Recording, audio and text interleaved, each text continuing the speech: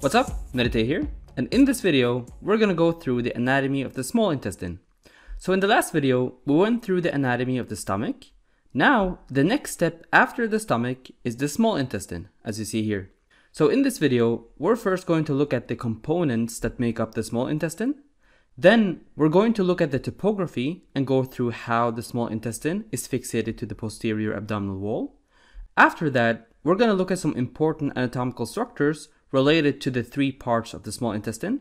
Then we're going to go through the layers that make up the small intestinal wall. Alright, so here we see the anterior view of the abdominal cavity. The whole small intestine is highlighted here in blue. It reaches from the stomach all the way to the large intestine, as you see here. Or to be specific, it goes from the pylorus of the stomach to the caecum of the large intestine. Now the length of the small intestine may vary a lot, but in total, if you would stretch it out, you will see that it's approximately 7 meters long. Let's now look at the parts of the small intestine to get a better sense of its anatomy, and we will do the topography along the way as well. The first part is the duodenum, which is the shortest part of the small intestine. And not only is it the shortest part of the small intestine, but it serves different functions as well. And I'll show you why. The duodenum is between 25 to 30 centimeters long, and it's mainly responsible for iron absorption, chemical digestion, and chemical neutralization. Now let's go through that again. When you eat your food and it's been processed in the stomach, it then becomes something called chyme, which is essentially the food you ate mixed with the hydrochloric acid in the stomach. When chyme from the stomach enters the duodenum itself begins to secrete a mucus that neutralizes the stomach acid, because the rest of the small intestine after the duodenum isn't that protected against the acid as the duodenum is. So the rest of the small intestine can be damaged over time if the acid is not neutralized. So chemical neutralization, that's the first function. The chyme is then mixed with pancreatic juices and the bile from the liver and the gallbladder, which breaks down some components so that nutrition can be easily absorbed as it passes through the intestines. Once this process is complete, the chyme is then pushed towards the jejunum to have its nutrition pulled from it. Now, let's go through the topography of the duodenum, and we will start with the skeletopy. Skeletopy means the location of an organ in relation to various bones in the body. So, measurements might vary depending on the source, but essentially, the duodenum goes from the first lumbar vertebrae to the third lumbar vertebrae, as you see here. Next, we have the syntopy, meaning its relation to other organs. And I think it's better if we switch over to my 3D program to visualize it better, with the duodenum here highlighted in green. So, if we start with the organs you find behind the duodenum, you will see that the aorta, the Vena cava inferior, and the right kidney are behind it. Above the duodenum, you will find the liver, and you will also notice the duodenum going around the pancreas, meaning at some point of the duodenum, the pancreas is going to be superior to those parts as well. And then anteriorly, you will find the transverse colon, as you see here. So that's the syntopy. Next, we have the holotopy, meaning its relation to the body as a whole. Its upper part is in the epigastric region, while the lower level is in the umbilical region. So that's the topography of the duodenum. Now, let's do the next two parts of the small intestine, which are the jejunum and the ileum. And one thing you will notice when you study the small intestine is that there's really no strict demarcation between the jejunum and the ileum, but the functions may vary a little bit. The jejunum can stretch between 2 to 3 meters long, and its primary function is absorption. The ileum, however, is a little bit longer, and it can be everything between 2 to 4 meters long. The ileum absorbs any remaining nutrients and vitamins that did not get absorbed by the duodenum or the jejunum, particularly vitamin B12. So the jejunum and the ileum go from the second lumbar vertebrae, and the lower part of the ileum rests inside the right iliac fossa. So approximately like this, from L2 and the ileum resting in the iliac fossa. That's actually the reason why it's called ileum, because it's found in the iliac fossa, as you see here. Now, topographically, you will notice the small intestine is actually surrounded by the caecum, the ascending colon, the transverse colon, the descending colon, and the sigmoid colon. But posteriorly, it's fixated to the posterior abdominal wall. So let's see how. First, we need to make a vertical cut of the small intestine, like this, and then look at it from this perspective, you will be able to see the sagittal plane of the abdominal cavity. Now the small intestine is highlighted here in orange, and just for orientation's sake, you will find the liver up here along with the stomach and the transverse colon and the sigmoid colon. The duodenum is up here as well, but we will talk about this one again in a minute. The reason why I'm showing you this is because the whole small intestine is covered anteriorly by a structure called the greater omentum, which is essentially just a layer of fat. And they're fixated to the posterior abdominal wall through what is called the root of mesentery, or radix mesenteri. And you will notice that it's not only going to fixate the intestines to the posterior abdominal wall, but it's also going to surround the small intestine in a layer we call the mesentery. Those are a part of what we call the peritoneum, and we will cover the peritoneum in detail in a separate video, but for now, when studying the small intestine, it's important to know that the small intestine doesn't really flap around inside of your abdomen.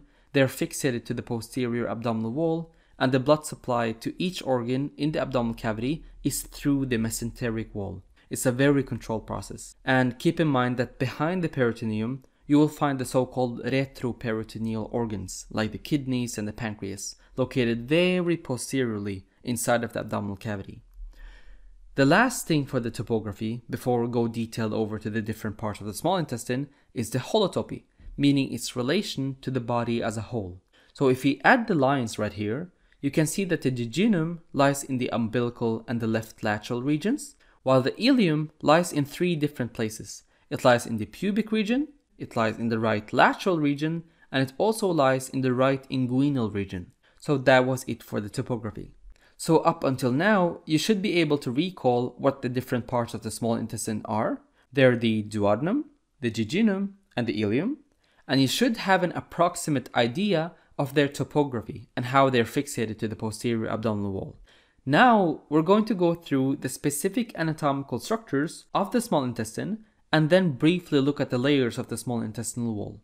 Let's now start with the duodenum. So here we see the duodenum, but let's look at a little more realistic view of the duodenum. Now the duodenum consists of different parts.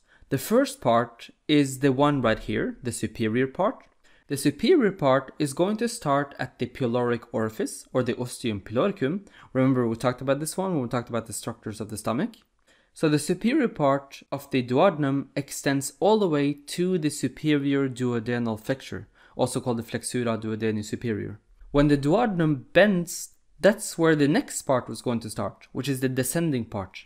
The descending part of the duodenum ends at the inferior duodenal flexure, or flexura duodeni inferior, and then it continues horizontally, called the inferior horizontal part. And then it ascends a little bit and forms the duodenojejunal flexure. And it's kind of a long word, but just put the duodenum and the jejunum together. You will get the duodenojejunal flexure. It's called that because at this point, at the point of this flexure, that's where the duodenum will continue as the jejunum.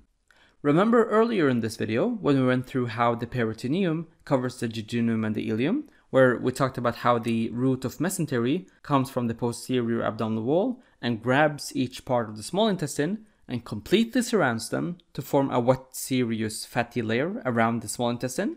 Well, one thing you will notice though, as we go through the small intestine, is that the whole small intestine are completely surrounded and protected by the peritoneum, but not the whole duodenum. Only the beginning of the duodenum is completely surrounded, but the rest of the duodenum is held in position in a slightly different way. The duodenojejunal flexure is held up through a muscular ligament which is attached to the diaphragm. So let's add the diaphragm. The ligament is this one. It goes from the right crus of the diaphragm and then runs behind the stomach and the pancreas and then grabs the duodenojejunal flexure.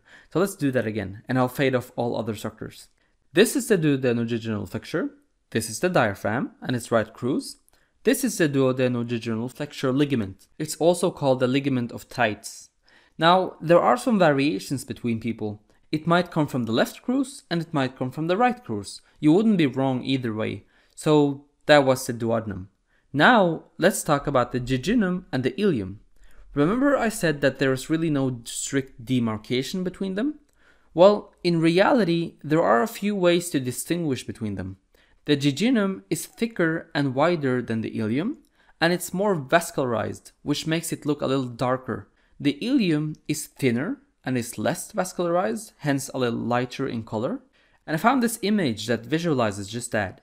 You see the jejunum being thicker, and there are more blood vessels going there. And it's quite logical if you think about it. Most of the absorption happens in the jejunum, and you need it to be wider and thicker to increase the surface area to absorb more efficiently. And you also want it to be highly vascularized in order to absorb all the nutrients. Now, let's go through the layers of the small intestinal wall.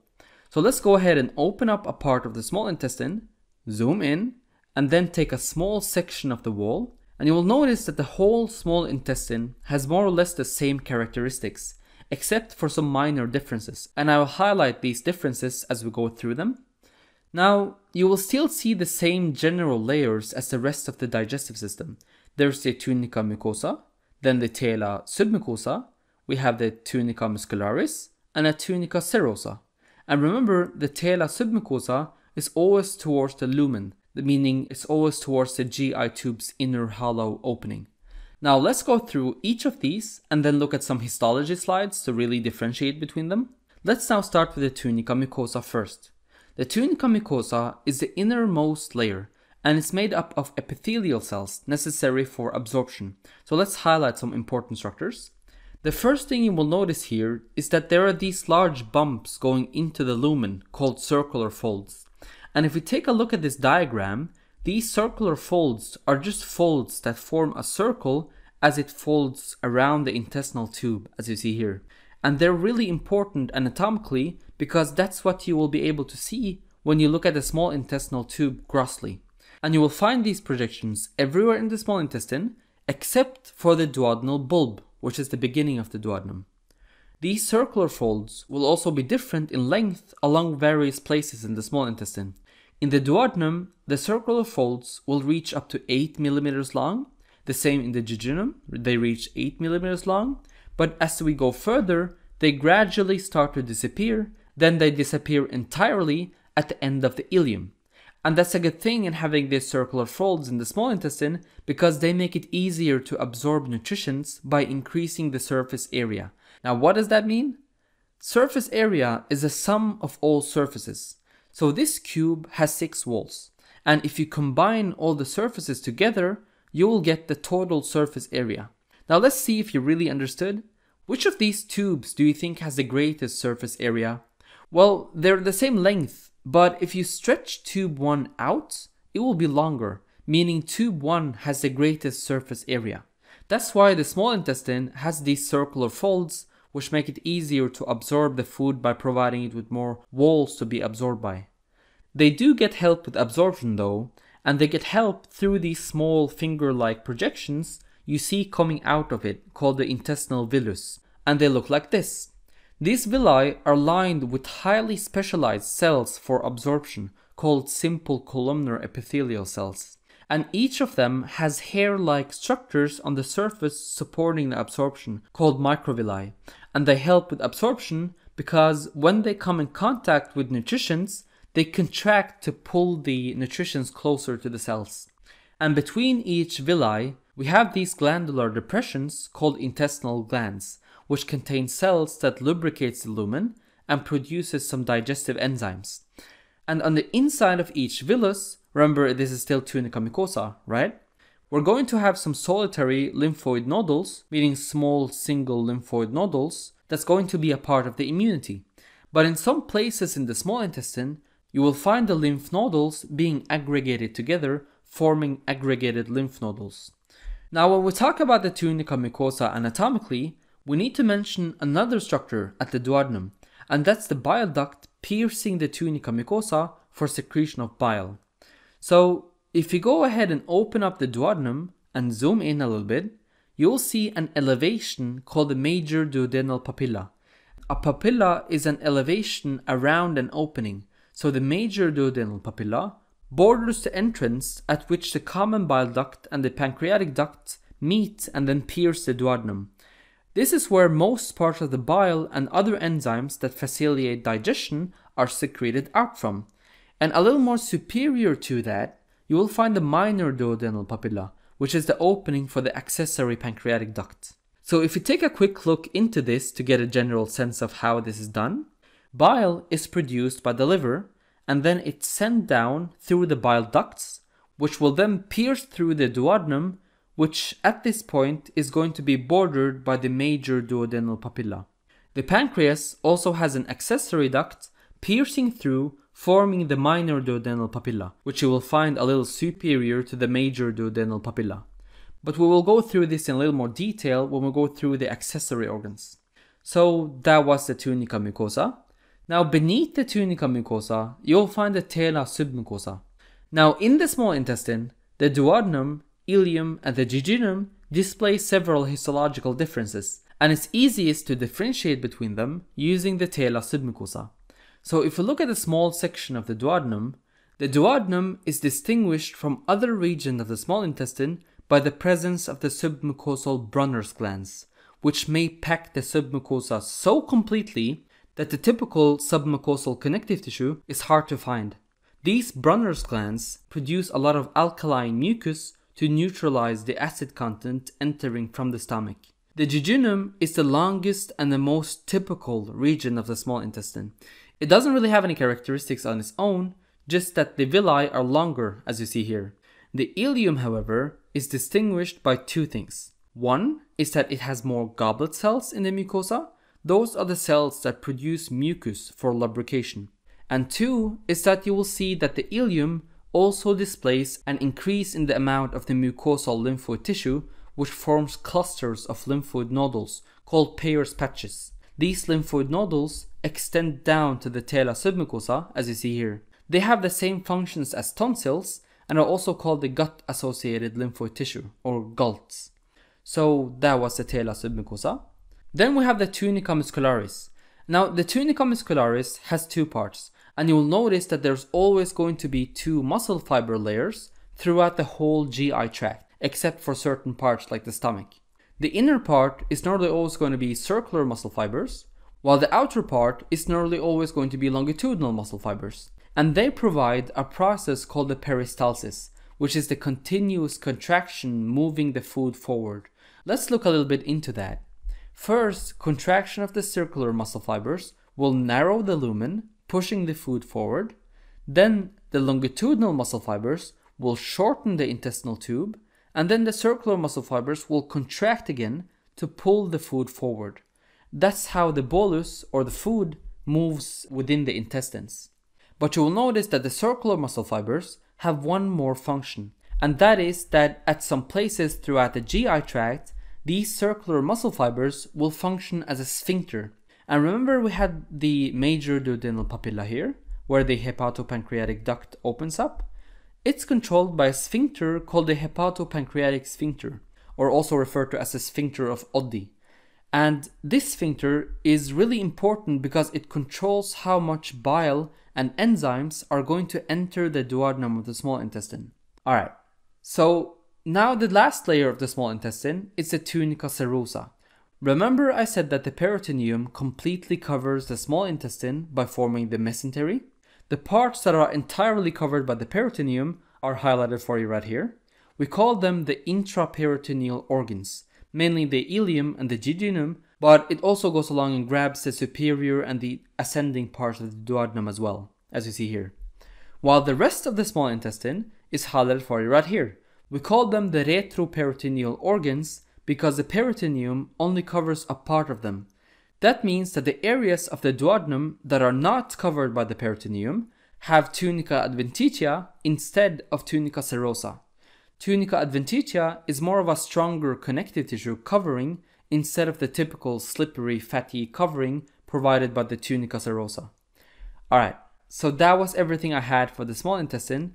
I really hope you got a lot out of this video. The next video is going to be about the large intestine, as you see here.